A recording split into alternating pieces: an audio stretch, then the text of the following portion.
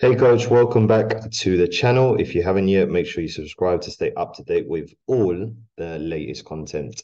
So today I want to talk about building elementary school and high school partnerships, right? So today's going to be a step-by-step guide on how you can build partnerships with local schools, local coaches, and how you can get in front of more athletes. So if you have a look at my screen in front of you, right, I've created this step-by-step guide, right? It's a very short one. And if you need more help, then you can reach out to me. Visit the description below this video, right? There's a number of ways that you can reach out to me if you have any questions, or you want any advice, any strategies, right? Reach out to me, visit the description below. A lot of what I'm going to share today is actually in our Sports Accelerator program. So if this is something you want to learn more about, then again, visit description below. You can book a free 25-minute call with me. We jump on Zoom, ask you some questions where you currently are, and I can see if you are a good fit for what we have. Okay. So in front of me, I've got a very brief step-by-step guide on how to build elementary school and high school partnerships in your local area. Okay. So I'm going to go through them step by step. And again, I'll repeat again, if you need any more help or advice, description below, ways you can get in contact with me.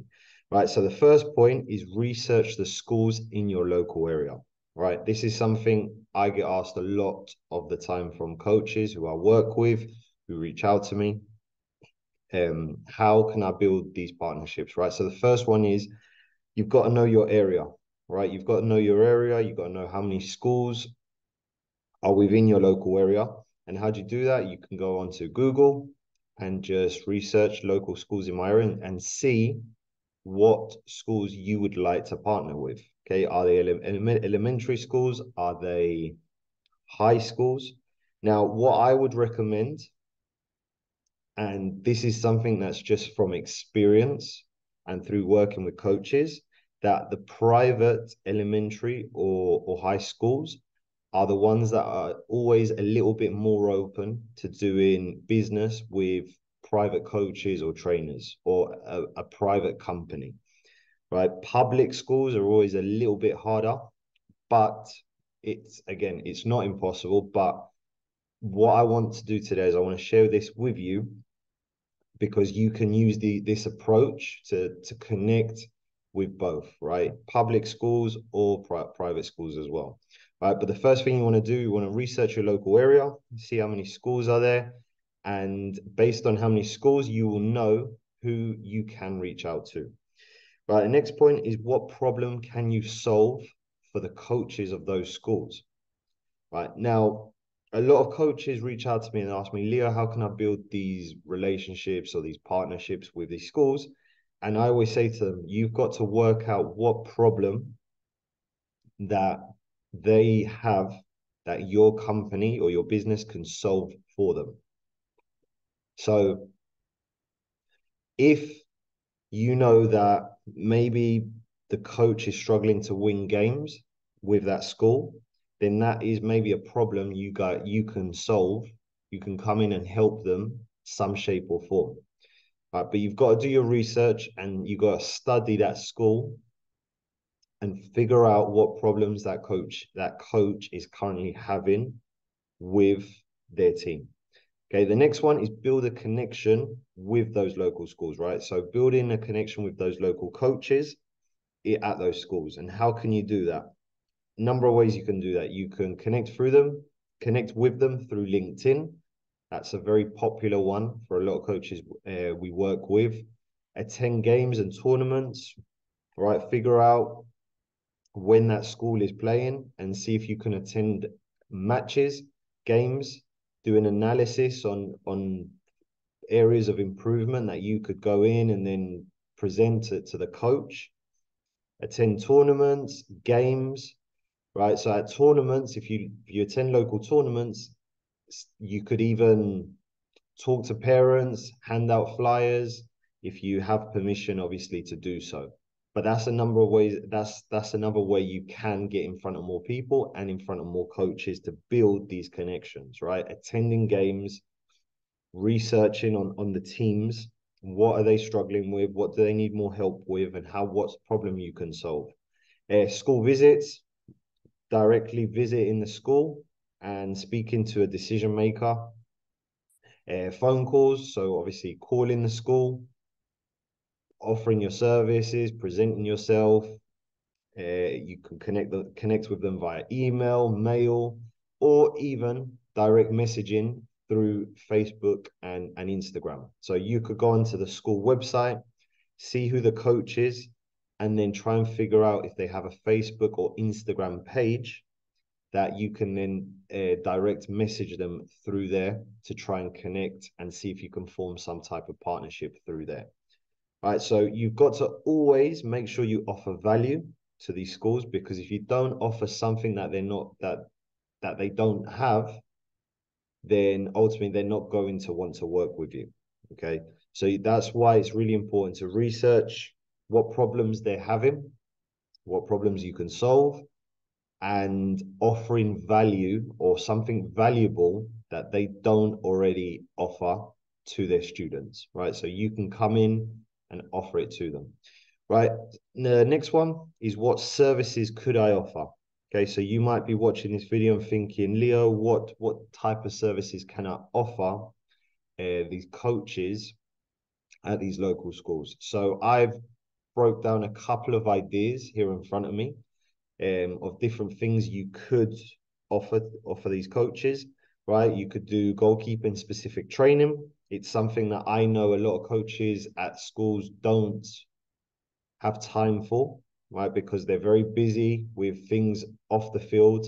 And then when they do have their training sessions, everything's more focused on the outfield players, and the goalkeepers aren't really getting that personal attention, right? So you could come in and offer goalkeeping specific training. That kind of goes in line with one-on-one, right? So you could offer one-on-one training if there's one-on-one training, small group training. So if there's players on that team that need extra supplemental help, supplemental training, okay, you could come in there and present yourself, offer your training for free, just to try and build a connection, build a partnership with them. Come in, work with their defenders, with their goalkeepers, with their strikers, with their midfielders, with their wingers, right? Just add a little bit more value to their program. Next one, strength and conditioning, right? That's something that maybe they do have a strength and conditioning program, but if you're a specialist in this type of niche, then you could add extreme value to them, and you could add something that they don't have. Okay, because I know most of these high school coaches, they don't really focus on strength and conditioning, and they don't do it properly. So if you come in and offer this, then again, it's of value, and essentially you're going to make their players stronger, faster, quicker, and you're going to help the coach to elevate their performance on the field. Skills development, right? So you could run skills development training sessions for them. You could offer it for free. You could offer it as a paid service. Everything focused on passing, receiving, shooting, striking, first touch, dribbling, right? And that's important to know what areas those players need help with. So that's why we need to go and watch them play in their matches, right? So you can then present something to the coach that team or that those players are struggling with, right? So skills development, mental training, how to get more confident, how to go through adversity, how to stay, mentally strong during tough situations, how to not let mistakes affect your performance, right? So the mental side of training, which is something high school, elementary school coaches don't really focus on specifically. You could come in, add value. Pre-season camp.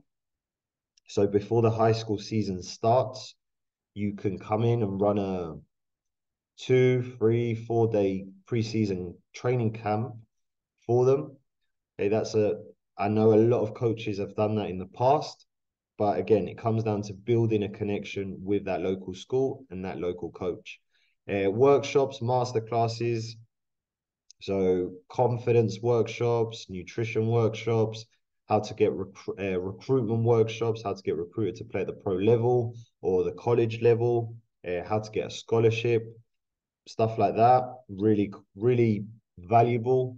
And if you've got experience of helping players achieve those things and you've got testimonials, you've got results already, right? Coaches will buy into that.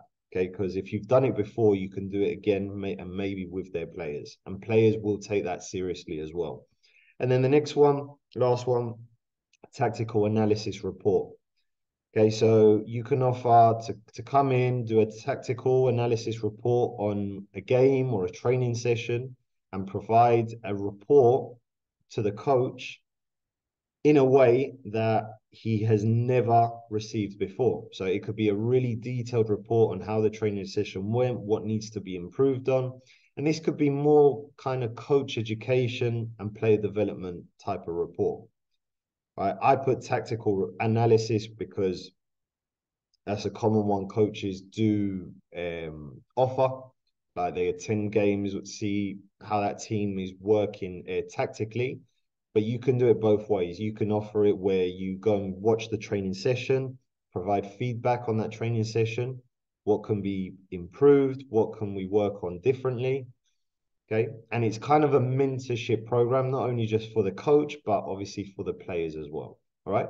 So thank you for watching. If you need more help, again, visit the description below this video. Number of ways you can reach out to me to get my help. Okay. Thank you for watching. And if you haven't yet, make sure you subscribe to stay up to date with the latest content. And I'll see you on the next video.